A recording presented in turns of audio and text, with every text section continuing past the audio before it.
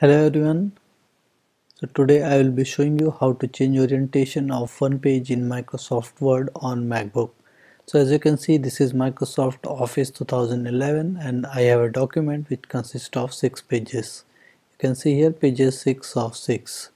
Okay, now suppose I want to change the orientation of the second page, which is right here, to landscape mode. So how am I going to do it? So first of all, I'm going to make it short, just like this. Now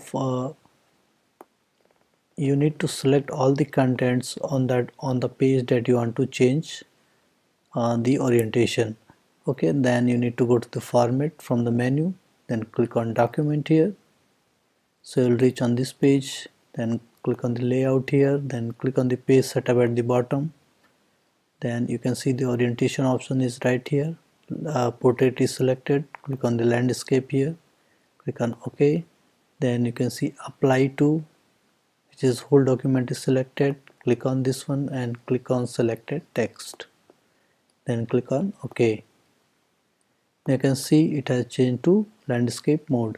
Okay, so there is a chance that it may create a blank page maybe afterwards or before, so you can simply delete that page. Okay, now we will try to change the last page.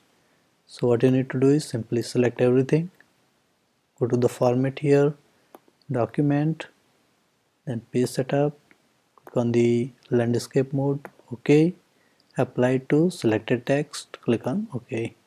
So just like this. So now our pages number 2 and number 6 have been changed to landscape mode. So this is how you're going to change the orientation of a single page in Microsoft Word on MacBook. So thank you for watching the video. Please like it and subscribe to my YouTube channel.